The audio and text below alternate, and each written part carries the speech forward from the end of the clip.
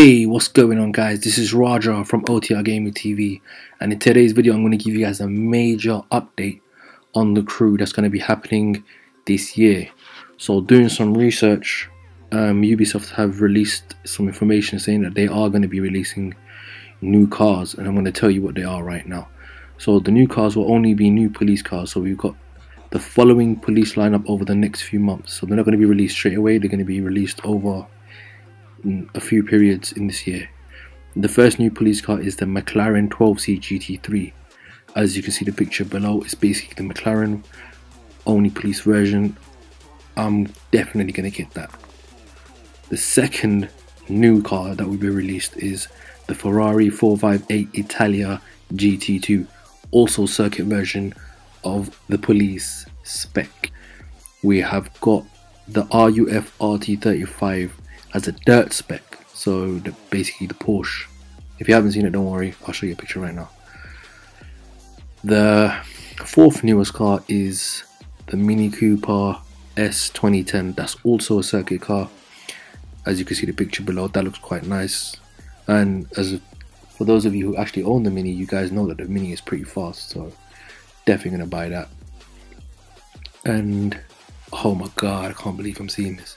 They're releasing the 2013 Lotus X Siege S as a dirt police vehicle. Now I own the Lotus X Siege and it's bloody fast for a perf car, so I might actually be buying it for a dirt car as a police car. I don't really use dirt police cars, to be honest, apart from when they're in the mission, but in the chases I don't really use dirt police cars. I normally stick to perf or circuit. But I am going to be creating a video for you to show you what cars we use, like a top 5 car for the best police cars to use in chases. Anyway, moving on. The next newest car to be added is the Ford GT 2005, also a circuit spec. Now look at the pictures, guys. Like, these are real pictures taken from the site. They look amazing. I'm liking the way that Ford looks. Now in this update, these are not just new cars, there will be more things as well. So going through the research, I found that, you know, the bounty system that they've been talking about, they'll be actually making that live. So this is how the bounty system will be used. It's basically, the more chases that you win, like whether you're a street racer or a police, the more money you get. So the bounty will go up and down as you win or lose chases. At launch, everyone will start with the same bounty rate, which is around 8,250. So 8,250 would be the default bounty that everybody starts off with. But it can increase until 16,500 and may go down after a lot of losses to 0. So basically that means if you keep losing your chases as a street racer, obviously your bounty will go down. If you're losing police chases, so if you're a police officer trying to, you know, take down the street racers from getting the crate delivered, and you keep failing, your bounty will also go down. But that doesn't mean you won't earn 0 money. I think it will just mean like that's extra bonus. I think the bounty is an extra bonus to the money that you can win. 2 separate bounties will coexist, one for street racers and one for the police. Again, the amount's going to vary depending on your winners and losses. Another new thing that will be included in this update is the league for police and street racers. So similar to how there's leagues for PvPs, there will be leagues for police and street racers. So 2 new leagues will be introduced for police and street racers and will be divided into 4 categories. Players will be able to climb the ladder of each one, police and street racer, from 4th division to 1. There isn't subdivisions like there is in PvP, so it will just be like 4, then 3, then 2, then 1. And that's it. So from 4 I think is bronze, 3rd is silver, 2nd is gold, and 1st is platinum. But there's not subdivisions where, you know, it's 4, 3, 2, 1, then you move to the next one, and then 4, 3, 2, 1, and you move on to the previous. It's not like that. That's what I'm getting anyway, according to this information. It says, while classic PvP leagues have subcategories, these leagues will not have subdivisions. Your ranking will be displayed during chases as well as in your profile ID, and other players will be able to see yours and know who they're dealing with, which is a good thing actually. I'm going to show you the picture below what I mean by it.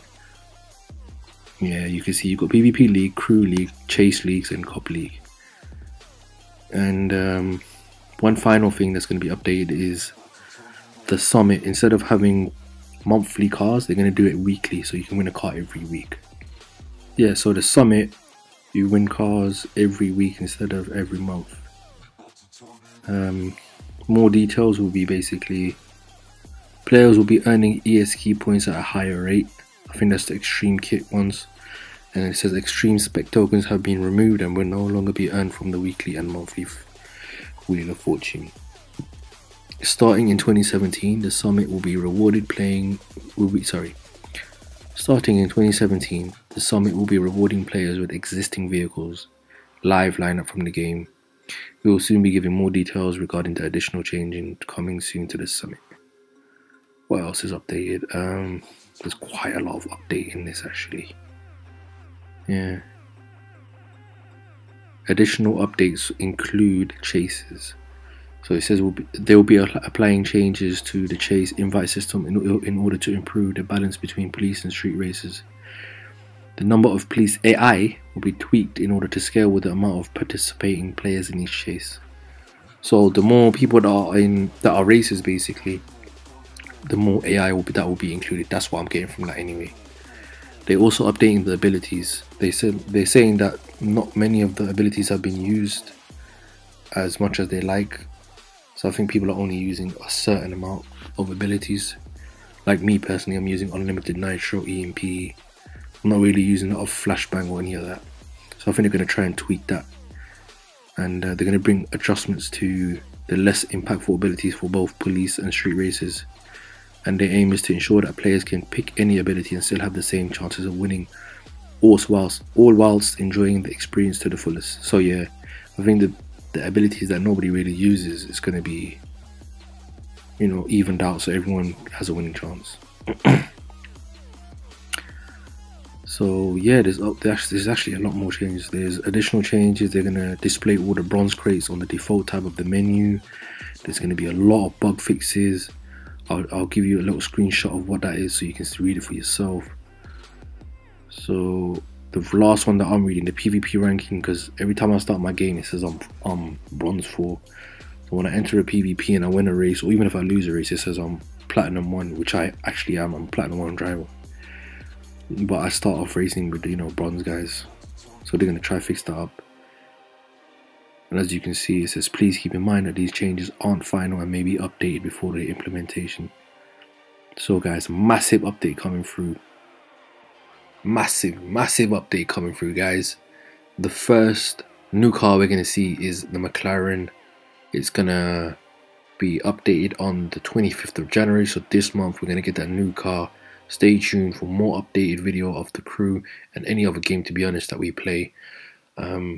If you liked this video and you found it informative, give it a thumbs up, share it with your friends and family. If you haven't subscribed already and you're watching this, please do subscribe. And stay tuned for more, guys, and see you guys in the next video. Peace.